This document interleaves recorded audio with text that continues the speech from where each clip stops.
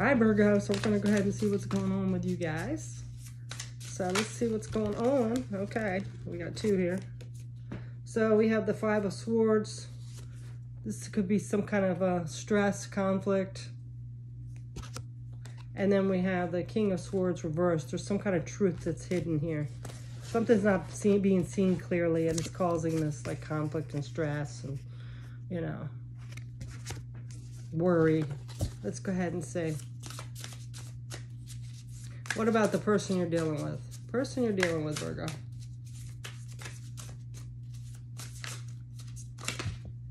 Person you're dealing with, we got a couple here.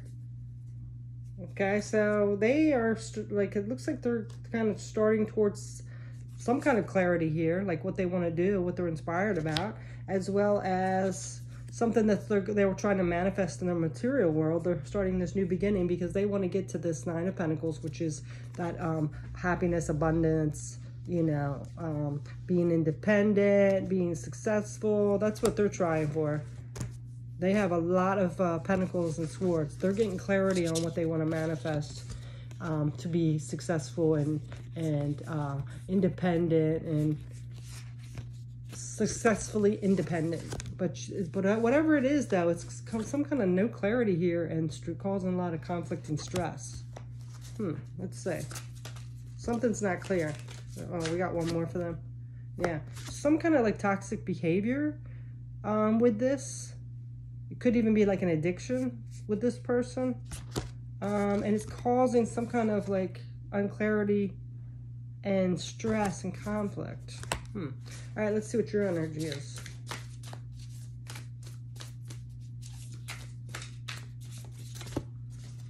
Yeah, you're kind of just going within and like sticking up for what you believe in, trusting, you know, tapping into your spirituality, trusting your intuition, listening to that. Let's see if there's anything else for you of what to do. Oh yeah, look, but you still don't feel in your power. You're Emperor reversed. You're feeling disempowered by this situation or this person, and that's probably why you're having this here. Yeah.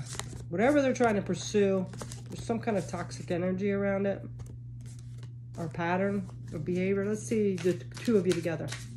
Two of you together here. Yeah, a lot of stress and worry and anxiety. There's something that this person is trying to pursue that might have some kind of toxic energy around it. They're trying to get successful. It could be something illegal, maybe not legal that they're trying to do to get successful, or you know, just not reality, like, you know, get rich quick scheme or something. It's causing a lot of conflict and unclarity in your relationship. It's leaving you feeling disempowered, and you're kind of just relying on your spirituality and tapping into your intuition, kind of going with the flow. But it is causing a lot of stress and worry here. Let's see if there's any other energy around this relationship or situation besides stress and worry and fear. Yeah, a lot of burden as well. Yeah, whatever this is, it's causing a lot of burden, some kind of way this person's going about something. Okay, so let's go ahead and see what's the possible outcome.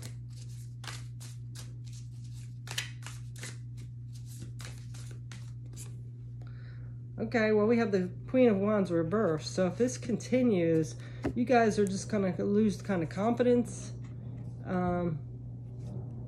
Yeah, because Queen of Wands, when she's upright, is usually somebody that's confident, goes after what they want, charismatic. But if it's reversed, it's kind of like, yeah, you just don't have any confidence in the situation anymore, you know?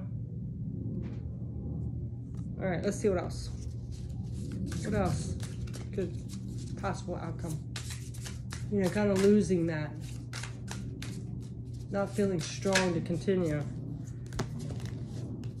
Yeah, so the Page of Cups is like some kind of a message about, you know, like emotional fulfilling, or like going towards something that you are, that will emotionally fulfill you. This is the possibility, as well as the Seven of Cups. This is kind of some opportunity coming in. It also could be some kind of choice, or it could be just like living in this fantasy world. So I'm really getting like, maybe if they continue down this path, or living, maybe they're more living in their dreams and fantasy. It's not like reality, based on reality. And you might take some other opportunity to go towards what you're passionate, or not passionate, but creative, and that will emotionally fulfill you, because you're just not feeling empowered by this. This is just keeping you not feeling confident about the whole situation or relationship or something.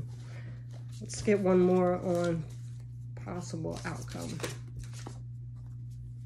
Yeah. So there's going to be some healing and balance.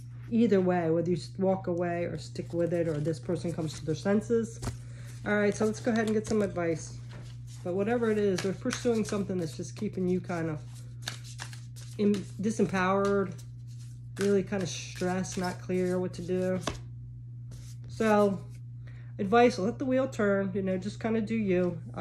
If you need to step away, let us step away. You know, don't try to stop this wheel from moving. If they come to their senses, you might have to give them some space for a while, whatever it is, if it's something that's not resonating with you. Let's see what else. Possible advice. Possible advice, yeah, again, just get that balance back, because whatever they're doing is keeping you off balance. Step into your, you know, spirituality of what you know was right. Four of Swords is like taking a step back and resting. You might have to step back from this person for a while until they figure something out and get your own clarity, so you're not sitting in that stress and anxiety and things. Any more advice?